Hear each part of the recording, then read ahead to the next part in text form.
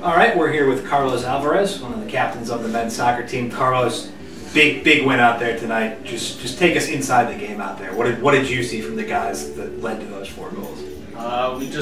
We knew right from the gate. We just had to come out flying. I mean, last game against Assumption, we tied, and we felt like that wasn't good enough. And we wanted to make a statement, not only for us, but in the league as well. And we scored some goals right away, and that was huge for us as a group. All right, we just talked to Quincy. Big night for him, 2 goals and an assist.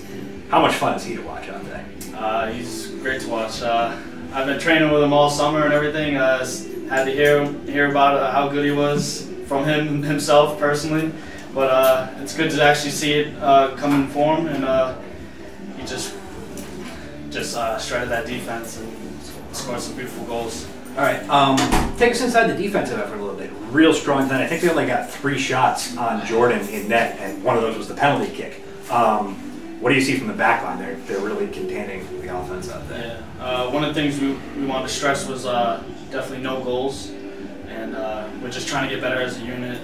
In the back, we're all fairly new with each other, so we're just getting better at each and every game. And I mean, that was unfortunate we got the PK, but we still held it down and only allowed 1 goal today. All right, and last but not least, Moyne coming here on Saturday. They're traditionally really strong in the conference.